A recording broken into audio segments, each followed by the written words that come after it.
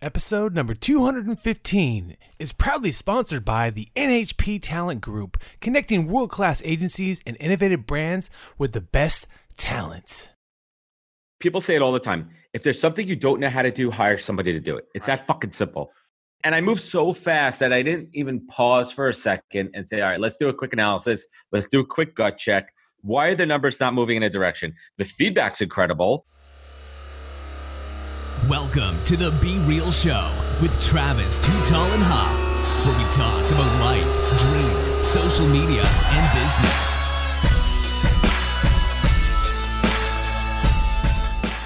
Well, hello, and welcome to the Be Real Show with Travis Too Tall and Huff.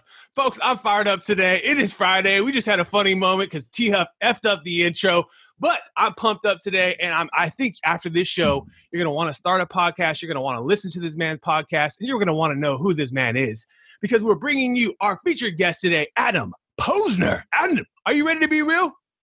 Travis Huff, thank you so much for having me on.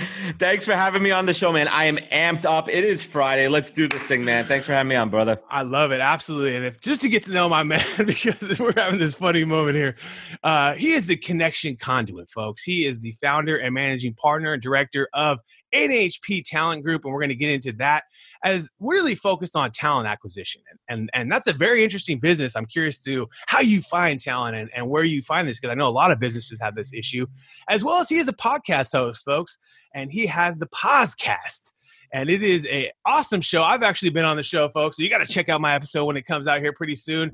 And the other thing he does is he actually does his own live. So he has the ThePOZcast live, which is very interesting in that it's a live format, unedited, more real.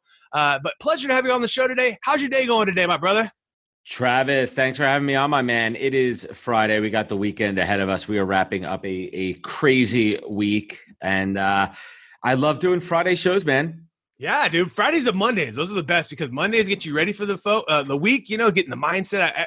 Every show I've ever done on the show, folks, it gets me fired up. Afterwards, maybe my face is a little flushed. I've got my elevation levels. I'm just feeling that mojo. And then on Fridays is great because we've already gone through a bunch, and now it's an opportunity to kind of reconnect and learn. I always learn something new. But my most important question to you, my man, is tell us about the NHP Talent Group. Tell us about your business, what you do, and how you actually. I'm really curious into how you find these people. Yes, that's such a great question. So NHP Talent Group, we're a boutique recruitment firm based here in New York City, specializing in all things advertising and marketing. And I am close to my 3-year anniversary with this company. Spent a couple of years in working for other people in search firms. And I said, screw that. I got to work for myself. And once I made that move to work for myself, everything else opened up in my life, all the good stuff, learning about how all these strengths and crazy shit that I had, all these superpowers all came to the surface because ultimately, as you know, when you have your own company, the ultimate success and failure rests on your shoulders. And it really brings out the best in me. Second part of your question, man, how do I find people? Definitely a crazy question. And that goes back to really harnessing in that superpower of being a connector. It's a combination of your network, who you know on LinkedIn and real life, who it is. And second of all, how do you approach people? How do you approach someone with an opportunity? How do you not shove something in their face? How are you not forceful? And the most important thing about recruiting that I got taught on day one is understanding someone's motivations. Why does someone potentially want to make a move? Because once you understand that, then the whole conversation opens up to you, man. Got you. And so tell us a little about the people that you're hiring for too then. So you're hiring for agencies, marketing firms, maybe their internal marketing teams that they need. And then you've got the talent pool on the other end of these awesome talent. Or maybe they're still at a job, right? So maybe you're pulling some good talent from somewhere else, right? That happens too. Exactly. I mean, I say it all the time and it's tough. Listen, I've been out of jobs plenty of times, but companies, when they hire me, they're really looking for people that are in current jobs. And it's tough because a lot of people are in and out of work. That doesn't make them a bad candidate, doesn't make them a bad person. But companies don't need to pay me to find them somebody out of work. That's not what they're paying me for. They're looking for people, and this is going to sound crazy, they want me to find somebody who's actually happy in their job. Yes. They want me to find somebody who's great and awesome and happy in their job, and try to get them to come to a better job. It sounds crazy, but you don't need to pay me to not do that. And that's kind of where the shift is in recruiting. But my business is interesting, Travis. So, I certainly do traditional contingency recruiting, as a lot of people think, understand recruiting in this current environment. Right. But where my bread and butter is, I and my team, we embed ourselves with organizations, with brands, with agencies as an extension, an in-house extension of their current talent acquisition team. So we're not just doing recruiting. And when we are doing recruiting, we're doing it on their behalf. I represent the company, not an outside recruiter. And it's a much different conversation. It's a much different approach because you are the brand ambassador versus being an outside recruiter. So a little bit different dynamic there. That's fascinating. So in a way, you're a white label. You've kind of created your own white label because you become part of their team.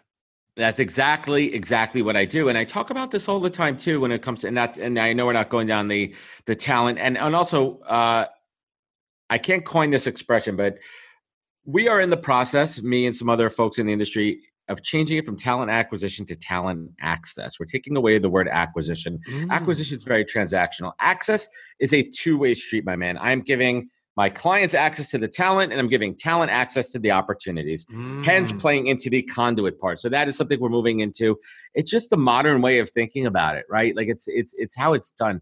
Acquisition is such a transactional word, and we are humans first. We are not transactional. Right. And at the end of the day, everyone wants to be happy too. I think that's the most important thing. Like you said, is you want happy people that are productive. They're not just sitting bullshitting on their computers. You know, I'm reading this book, Indistractable. It's a fascinating book about our time and how to be indistractable from our pings on our phone and the emails we get. Yeah. I mean, it's insane. These devices are meant to be like psychological drugs for us. And so it's just fascinating. You know, there's no right or wrong answer to, you know, how distractible or indistractable you are. But I know that, there is a piece to where, like, if you can be indistractable and you can find your productivity moments, you don't need to be working 8 hours. You can be getting this shit done in 6 hours, 4 hours. You know what I mean? And then enjoy your family. It's so true. And that's what I found as well. Once I switched my model to working for myself and working from home, I could get more done in a 5 to 6 hour dedicated period. When I don't have to commute to New York City, which we'll call it a 2.5 hour round trip door to door. Right. And I'm not wasting productive time sitting on a train. And don't get me wrong, when I'm on the train, you know, I'm firing off emails and stuff, but it's not the same level of productivity. Absolutely. And then when you take a function like talent acquisition does not need to be in an office all day long. Yes, there's a value to it, interacting with hiring managers, part of the culture and all that kind of stuff. But there's so much time wasted. And I don't want to digress too much or, you know, go down this road. But this applies to anybody. When you're in an office all the time and you're water cooler talk, going back and forth to the kitchen, go back and forth to the bathroom. I've seen people waste so much freaking time in an office, and especially in talent acquisition when time is of the essence. Right. So my clients, they value my model because they understand my productivity. They understand my efficiency. And this also enables me to balance multiple clients at one time. But I also think it takes a lot of skill and a certain type of personality to be able to shift from, I have 4 email browsers up on my screen at one time. I go from client to client. I have to be able to change the names, the conversation, the tone, the approach, the messaging. It's mind-boggling, man. But it makes me crazy in a good way. Like my wife says, you have this level of insanity that is so productive and so amazing to watch you in action.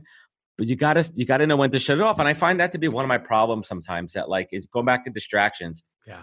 We both talked about it. We have little kids. We try to be present all the time. Right. And this phone in my hand, it's business. They have your attention on it. How do we put it away? So one of the things that I've been doing, I've been trying to be a lot more present and mindful with the phone itself. Yes. I will physically put the phone out of my reach. Smart. Because your brain, it's subconscious, brother. Like you just want to grab it and look at it. And heck yeah, I see people all the time put their phone down and then pick it back up in like less than 30 seconds. Less than 30 seconds, literally at like doctor's offices, or you're just looking around, people put the fucking phone down, and then like they're like, oh shit, I gotta pick this thing back up again. It's just like, what's on there? I gotta find something, you know. So it's just our human nature, absolutely. It's and then my wife just got me an Apple Watch for my birthday, and there's 2 sides of it. One of it, I think that in theory, it can make me look at my phone less, right? Because if you're just focusing on those important notifications, you can kind of manage your time a little bit that way. And the other side of it too is like literally my phone is in my left pocket, my watch is on my left pocket. I have 2 devices that tell me everything I need within a half a centimeter of each other. How insane is that I need a second notification device? I know. Oh, I feel the same thing about my Fitbit. I totally feel the same thing. So this gentleman, Indistractable, would say you got to hack all your notifications and you got to start learning how to eliminate all that shit. There's an app that he suggested called Forest, which basically is like a $2 paid app, and it basically lets you in a way, you're keeping a tree alive. So it's a virtual tree. You say you're going to set 2 hours of productivity. If you don't, and you decide to look at the phone in those 2 hours, the tree dies. So it's just a virtual way of getting you kind of sucked in. They should make it like a puppy or something. I know. Right? I agree. I think you don't want to kill the puppy. I agree. And there might be one out there actually. I've chopped down some trees in my life. I mean, I think you have to have a more of emotional. We're looking at one right here. There's a small tree right here in my podcast notes. And that leads me in now to you and your show, because you went from, obviously you're running your business. You're able to have the flexibility of your time, folks. That's the best part about being an entrepreneur, is you don't get stuck to managers and meetings and 8-hour days. Do whatever the hell I want, man. Yeah. And you are in control, so then that gives me into your show. What made you want to create the ThePOZcast? It's so crazy. So I call it almost a year and a half ago at this point. I saw like everyone and their mother's putting out a podcast, and I'm like, you know what? As you could tell by this conversation, I love to talk. I love to have conversations. Right. I love the art of conversation.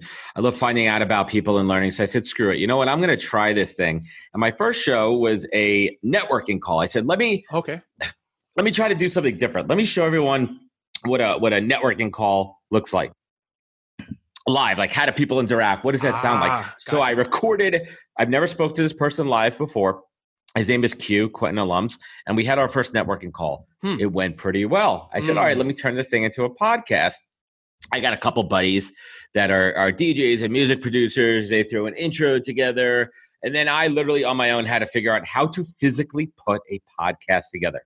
Like technically, right? How do you do that? Right. Then the marketing side of it. And I'm like, all right, now I need to pull a lot of my knowledge about marketing and podcasting. And it all started to come together. But ultimately for me, and now we're looking back, as of today, I have about 58 episodes aired. I've been doing one a week consistently. Right. I only missed 1 week when I was away, and then I doubled up the week after. Got you.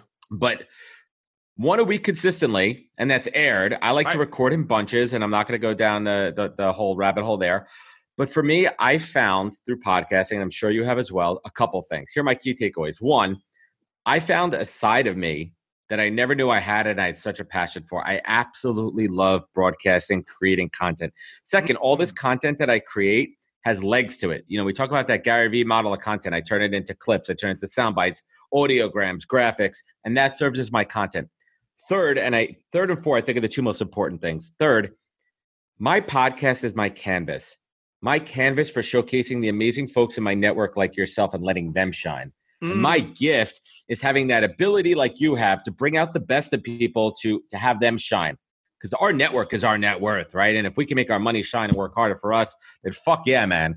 And I've seen incredible success. And here's number four. And I didn't know this till it started to happen.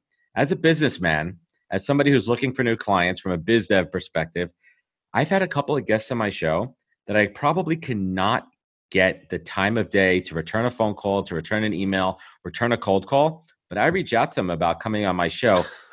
I just spoke to them not only did I just speak to them for an hour about them, right? They got a taste of me, how I operate, and I kind of loop in my business a little bit too. So they're getting it. Second of all, now we have an ongoing rapport, and they're sticky to me because they're interested in the podcast coming out. So true. It is my God. It is a golden way of business development. And not only that, I mean, you're tapping into their audience, the audience arbitrage. You're speaking to them. You're establishing yourself as a thought leader. Now, my question is, I think it's an overly saturated market. I encourage everyone to try it, but not everybody needs to have a podcast. There's a lot of shit podcasts out there. Absolutely. I think mine's good. Listen, I have cool guests like yourself on there. Yeah. But there's a lot of noise out there. There's a lot of noise. I mean, what do you think, man? I think it's harder than ever to be a podcaster. I think the average podcaster or piece of content creator gives up after 10 pieces of content, and so they're not building the catalog. They're not willing to wake up on the day you got 0 numbers. And then all of a sudden, episode 58 for you has a lot more downloads than it did when you first started, because folks, he has a catalog. And you get better. You learn from your trilogy, or you keep learning how to become a better guest. And like yourself, I'm the same way. I want to talk all the time. I want to be involved. And when you put the listenership, if you want to call it, or just listening, shit, you get really good at listening. And so I think that helps in a lot of different other ways too, folks. Is being a better listener, and then an active listener. An active listener. But I love your point, because you got to put the grind in. You got to realize that this is tons of content, folks, for you for the future. And then the last one, which is the kicker, is it turns into a biz dev. You can get someone that you would never spend 5 minutes with you to spend an hour talking about who they'd want to sit down to lunch and who they would like to talk to. And oh my God. And then, like you said, you're stuck to them. They're stuck to you now. I have an incredible, I mean, I'll do a short little plug here. I am next in 2 weeks, I have Brendan Brown on. Brendan Brown is the head of global talent for LinkedIn. He is the head recruiter, so to speak, for LinkedIn. Got you. Wow. And I cannot wait to have a conversation with this guy and pick his brain about how LinkedIn hires himself. I mean, where else could you get access to that? And the only way I was able to get access to him was showing the credibility of my show. I couldn't have had him on as guest too. Right.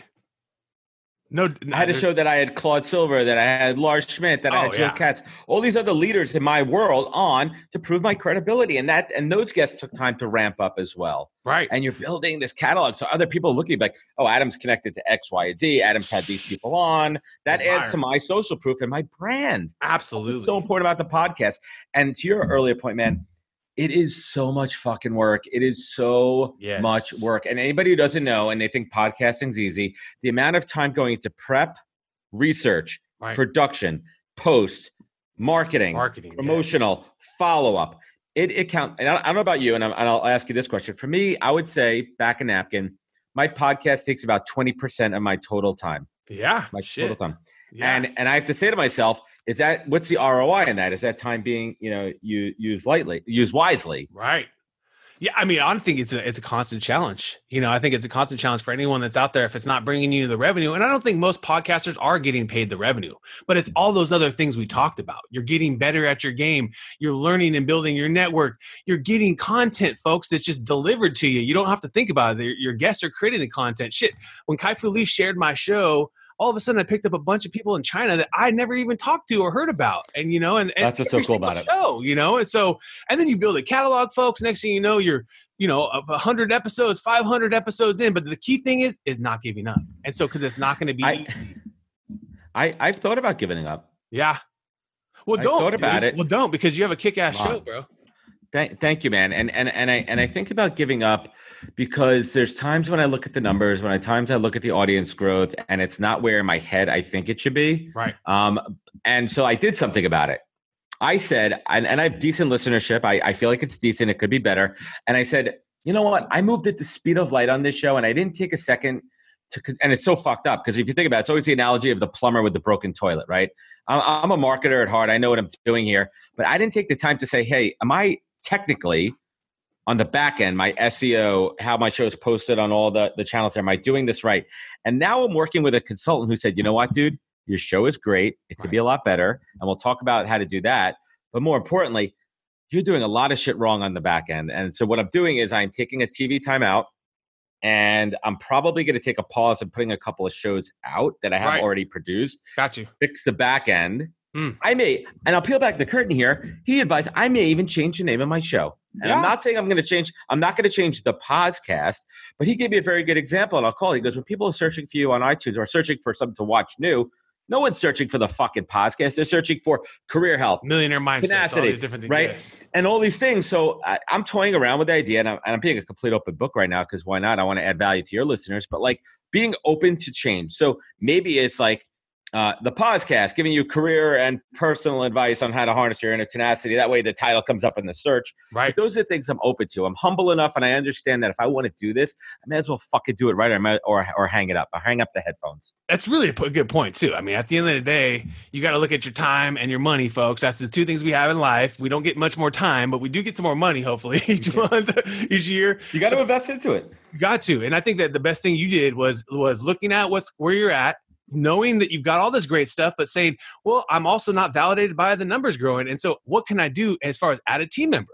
Find someone that knows a lot better than me. I'm trying to do this now on YouTube and try to hack the algorithm with a great new guy that I got as an editor, hopefully, that will make my content look badass. And he knows all the SEO back in, and he knows how to do this shit, And I mean, put yourself in a position to succeed. And people say it all the time. If there's something you don't know how to do, hire somebody to do it. It's that fucking simple, right? It is. And I moved so fast that I didn't even pause for a second and say, all right, let's do a quick analysis. Let's do a quick gut check. Why are the numbers not moving in a direction? The feedback's incredible, right? The growth has just been kind of slow for me. And then like, I'll have certain guests on that have huge audiences. And I'm like, two things. One, they're not sharing. B, their audience are followers and they're not fanatics. And I think that's a very key thing to talk about. There's a lot of people that hack it and grow their numbers and they're just vanity metrics. And it goes back to that. I think it's a Tim Ferriss thing. I'd rather have 1,000 fanatics than 1 million followers. I'd rather have people.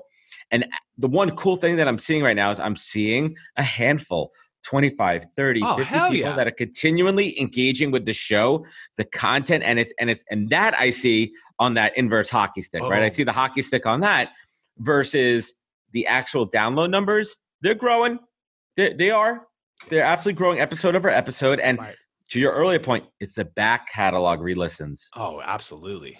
Absolutely. Because when you interview Tony Robbins, if you keep going, or you interview your favorite person in the world, because you can, possibly, and you've built the catalog, shit, T-Huff's episode is going to get some love. You know what I mean? So the whole point is you build the catalog, and all of a sudden these people backlog the stuff. And then most importantly, like you said, people are engaged, you know, and the motivations always have to be different. I don't think people in podcasting are making a ton of money. I think you've got to be a Joe Rogan to make a lot of money. So you have to have your own business, but you know, it just, you have to look at that. Okay, I got to spend some. This is my marketing channel. This is my way of meeting people that normally wouldn't want to talk to me.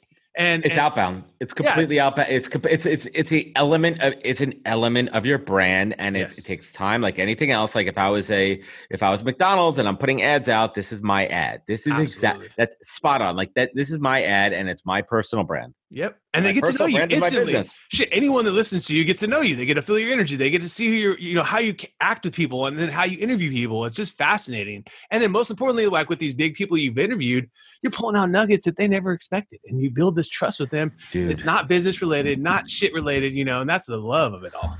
The other really cool piece that I absolutely love about my podcast is I'm probably 3/4 of the way there with interviewing somebody critical to my own career journey and career story. And it's a very personal one-on-one interview where I talk about their career interwoven with my career at that point of time and the interaction we had, what I learned from them, what I took away from them. So I had on one of my earlier episodes, I had the actual HR leader at Vayner who actually fired me. The lady who actually fired me. Now, she didn't make that decision. It's her job to fire people. That's what HR people do. Sure. And she even said to me, she goes, I like you. I was just freaking doing my job and we had to let you go. And like, that's that. But we talk about that moment. We talk about what it feels like as a human being to say to another human being, you don't fucking work here anymore. Get the fuck out. Wow. Not like that, obviously. But, you know, you're letting go. And like, what's that emotional sense to give someone bad news? Oh my God. What does that feel like to deliver bad news to somebody knowing that you're changing the trajectory of their life in that very moment? Right. And into the next one. And like, listen, I'm working on episode 100 with somebody really important to me. I'm waiting for him to kind of lock this shit down. And it's a politics game we're getting into, but we'll get there, man. Hey, you know what? I believe in you, brother. I believe in you. And the bottom line is, folks, anything you want to do, you can achieve, but you got to put in the work. There's nothing that's going to happen without you putting in the work today. But now we're about to take you into our top 10, my man. Are you ready? Ooh. Let's do it. Apple or Android? Apple. Netflix or YouTube? Netflix, 1,000,000%. Instagram or Facebook? Instagram. It's so funny. Wait, quick pause on that for a second. I'll ask you this question. When you wake up in the morning and you go on your phone for the first time, whatever, what's the first platform that you open up? If it's social, I will do Instagram. Right now. Yeah. I'm LinkedIn first. So there you go. Boom. LinkedIn. LinkedIn is the one too, but you are the talent man. So I understand LinkedIn is the place where you can connect, build your talent. I would say LinkedIn is my top 2 or 3. Instagram seems like the one that just a lot of my family is on too. So I like seeing what they're doing, and I like seeing. I love Insta, man, and I love your Insta too. I love engaging on. I feel like it's also a good media, a good halfway point where you can engage with people who are at that intersection of personal and professional. I think versus Facebook. That's just my take on it. Like I have nobody I work with or professionally on Facebook. If I worked with you 5 years ago and we're still friends, sure, Facebook, but like totally. Facebook is. It's become people have just skipped the Facebook in some ways. You know what I mean? So a lot of the people that haven't done social media, like my parents or my grandma, for instance, who's 90, just have skipped to Instagram. You know what I mean? And your grandma's on Insta? Your 90-year-old grandma's on Insta? Yeah. Love it. She's not on Facebook, really. Or she has an account, but she doesn't use it. But now, chicken or steak, if you're sitting down for a nice dinner? It's not even a question. It's steak. I am a red meat. I love steak, but you know what I love more than steak? I will take the best lamb chop in the world over steak. Ooh, lamb chop. Ooh, I like your style. Switching it up on us. New Zealand lamb chop, man. Or Icelandic lamb is pretty fucking good too. Icelandic lamb is top. Icelandic. Oh, man. You're getting me hungry here. Laptop or a smartphone? I'm going to go with my phone, man. It's an extension of my arm. It is, huh? They've really figured it out biologically. It's crazy how that phone is just begins you everything these days. Spotify or Pandora? Oh, go ahead. No, just Spotify or Pandora. SIRIUS XM, Pandora. SIRIUS XM, Pandora, baby. Movies or video games? Movies. Reading books or listening to books? Reading books. Stocks or real estate? Real estate. Oceans or lakes? Oceans. Oceans, baby. And when you wake up in the morning, you're looking at yourself in the mirror. Why do you love being yourself? Why do you love being you? I love the man that I've always was supposed to be, and I finally am. That's awesome, brother.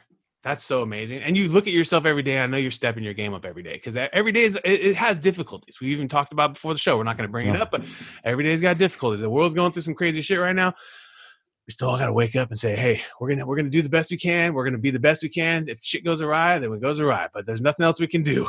Do you think you'll ever retire from the business, or take a step back from entrepreneurship? And I think it's in my blood. I think it's something that I've always had since I was a kid, selling baseball cards and hustling and doing all that. And then it really started to come out when I went off into my own business and and it like came to the surface. Like, and we said it before, once you work for yourself, it's really hard to go back. It's like impossible to go back. You do anything to not go back. No. Some weeks, folks, you're going to work 80 hours, and some weeks you're going to work 8.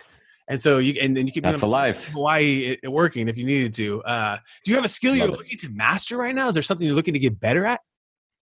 That's a really good question, and I think it's about being present. I think it's about being present with my friends and my family, and being less distracted from the technology that I'm tethered to. Yes, and I'm suggesting you and anyone out there check out Indistractable on Audible. Indistractable. It's fascinating. A freaking fascinating book. And I'm re-listening to it because it's like, this dude's just dropping gold nuggets, man. I mean, it's insane. Yeah, send me the link afterwards. I'm going to share some good stuff with you too. I will, absolutely. Do you have a favorite app now that we talk about the phone on a daily basis you like using? Oof, I'm looking at my phone. Well, first of all, I have my coffee apps, right? That's a very important there we app go. to me. Honestly, man, I'm not super. I'm looking at my phone right now as we're talking. I'll tell you right now, my favorite app are my fantasy sports apps. I do fantasy sports, and it's fun. Oh, who I'm interviewing this guy, Jeff Mans, who's one of the big fantasy sports writers. Oh, really? Next week, and I'm talking to him. Right, I do fantasy baseball. I don't know if you do. It's crazy. Fantasy baseball is nuts. And I'm interviewing him right before my draft. So. Wow! Do you see how I figured that out? You're gonna get some nuggets there. I'm interviewing a head writer for a fantasy sports right before my draft. See how that also? I'm playing into some. So you can do your passions. You can bring on the people you're passionate about too. That's the best part about being the host, baby. Ooh, yeah, that's been a lot of fun too. You can be in control. And then, so be real for me. If you could sit down to whether an interview or whether you're sitting down to just an intimate dinner, and it's going to be a lamb chop dinner with anyone in the world, who would you want to bring on that plane? Who would you want to come see? Is it dead or alive? It could be either. I would want it to be my grandfather, my dad's father. And I'll tell you exactly why. One, my dad's father was born in 1901. He would be like 300 years old today, but he passed away when I was very young. But from the stories I hear from my dad, my grandfather was an incredibly interesting being. I don't know if you ever heard of the entertainer Neil Sedaka. He's like yes. My grandfather delivered him as a baby. He brought him into this world. Oh my God. And he lived in Brooklyn, and Neil Sedaka taught my dad how to play piano. And my grandfather, if you think about that time of life, in the 30s and 40s, he was a mover and shaker in Brooklyn in this crazy swing time. I would love to sit down with him and understand his life and his stories, and it would give me so much insight into my legacy, my dad's legacy, the family history, the past. More important than anybody else in this world. And if you think about famous people too, they're pretty accessible from that second, third party perspective. You could learn about them, you could watch them and everything. But I want to go back to somebody who I never really had a chance to get to know. Absolutely. I would too, man, because my grandfather died when I was in high school, but he was always traveling over abroad. So I really only got maybe a handful of times I ever even talked to him, and one of the other best parts about creating content, folks, is that your families are going to be able to come back and look at this stuff, years, down the road and see who dad was, see who grandpa was, in a way. I interviewed in December. So I do the LinkedIn Live show too, which is the live extension of the POZcast. And I do it once a week. It's on LinkedIn Live. And that for me is, so my show, the POZcast, is very rigid as far as like structured, where like I do a lot of research. Like I have a story arc. I have points I don't want to go through, especially if it's like, I don't want to say a technical, but if it's somebody who I want to talk about like specific career tactics that I want to dig into, the live show is a free-for-all, and I absolutely love it. So in December, I had my daughter on, and I gave her the homework assignment. Oh, nice. Come up with, it's coming out soon, episode 74. That's awesome. It's live, though. I took the live show, and I turned it into a formal podcast. But episode 74 coming out. It's live now if you want to check it out. But I had my daughter. I gave her homework assignment. I said, come up with 10 questions to interview, and she interviewed me. And it was like, we sat right here. She was sitting right next to me in the spot right here. And it's just a conversation with my daughter. And I think about it all the time. I can't wait. Like, she's turning 8. I can't wait till she's 18. And I'm like, hey, let's turn this thing back on. And I can't even, like, imagine 10 years from now, I'm literally going to go access file, December 29, 2019. And it'll just come up in the middle of the air, and it's going to fucking just be there, and we'll watch it. Right. Like, so true. Access file 12, 29, 19. Yeah. You might not even have to say it. It might just like automatically just cognitively just come up. It's so true. Do you have a book? Is there something that has stuck to your heart and soul that you either reread or something that you like to share the message of that book to others? Oh, that's a good one. John Irving, A Prayer for Owen Meany is a book that always kind of stuck out to me. It's about the human challenge, the human spirit, the human adventure. And it's also a book about empathy. And understanding, and that book has always kind of stuck out to me for a while. But I'll be honest with you, man, I've been really, I used to love to read. I have really neglected reading over the last few years, and it's just a function of time and choosing to watch television content because there's so much out there, and it's a little bit lazy, so to speak. But I miss reading, and one of my objectives now that my son's a little bit older or getting older, my daughter's getting older too, is to at least read a couple books a year, like carve out that time. Yeah, just instead like a couple pages a day or something like that, or I'll be reading audio, right? I mean, I'm in the car a bit. I'm going to check out that book you're going to send me. I'm going to check it out on audio. It is, whether it be the full version, whether it be Cliff Notes, as long as I'm learning something new, because I feel like right now I'm not doing a good enough job of filtering my intake of content. Gotcha. I'm not. And all of us can be better at that. I mean, I think that's something that everyone challenges because there's so much good goddamn content, interviews, shows, music. It's just hard to keep track and focused. Well, man, I just really want to say thank you so much for your knowledge and wisdom and passion. I really appreciate our friendship that we've created over the time. I know that, I was on your show, and then I was like, you know what? I don't do this with everybody. I'm like, dude, I want to bring him on my show because of his energy, his passion. I know people were going to get some value out of it too. If you could give our listeners, my man, one last real talk thought, what would that be? Listen, we all have ups and downs. We all go through challenges in life, but I think it's most important when you're down in the dumps is to harness that inner tenacity. We all have it inside of us. That tenacity is what pulls you up. And the way to find your inner tenacity is to look to your North Star. We all have it, whether it be your faith, your God, your kids, your family, a freaking Big Mac, whatever it is, whatever that you need to look to pull you up. That's your North Star. Find it and harness that inner tenacity to pull yourself forward, guys. And where is the best place for people to find you, learn more about the podcast? Where's your favorite place to connect? Absolutely. You can find me on LinkedIn, Adam J. Posner, and you can check out www.ThePOZcast.com, ThePOZcast.com. All the episodes are up there. You can find out more about me, what I do there, and also check out NHPTalentGroup.com for the business side of the Poz. Well, folks, you've been hanging out with my man, Adam Posner and Travis Too Tall and Huff. I want to thank you again for your time today, and let's keep being real. We're all going through a lot right now, and real-time outsource, my business, is giving back to local and small businesses. through our social media services and campaigns, we are actually helping small businesses get more exposure during these times, and also when we get through these times. At the end of the day, we don't know how long this is all going to last, but most importantly, you got to think about your business right now and take it seriously. So come check us out at realtimeoutsource.com, and we would love for you to qualify and get the process started where we can take a look at your business and see if we can qualify you for some of our services at little to no cost for most of the businesses. And some businesses, you're going to have to pay, but that's just part of life, right? But most importantly is that I think this is the time, folks, that you can actually help thrive in your business. And so I would love to help you personally with our team. We're all going through a tough time right now. So take advantage of us. realtimeoutsource.com. Check us out. And we would love to do some business with you and help you with your social and digital media in 2020 and beyond. What another epic episode. And if you enjoyed the episode today, can you please do me a favor and subscribe to our podcast, The Be Real Show, on iTunes or your favorite podcast platform.